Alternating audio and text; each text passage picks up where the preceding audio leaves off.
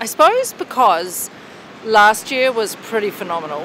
We were really aware, so I think this time with having a bit of warning about it, we were able to be more prepared.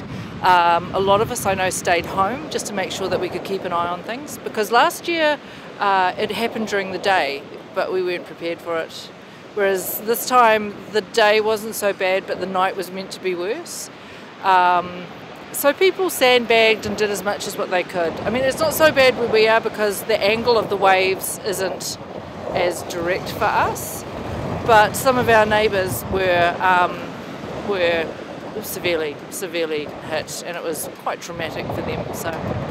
So I was up at 4 o'clock this morning, and I went for a bit of a walk, and it was a bit messy. And because I knew that it was going to be a bit higher, a bit more rough at 9:15, it was still, you couldn't be complacent about it, sort of thing.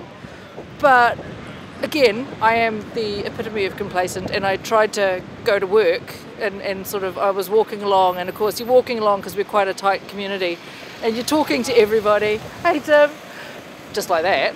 And I was talking to that guy's wife, and a wave came on, and we're like, oh, look at that, it's going to hit us. Oh, like we should probably get out of the way. And because you're just like, I should do something about this, I fell over into the wave. So this is my second time of trying to go to work, and it's 10:30. So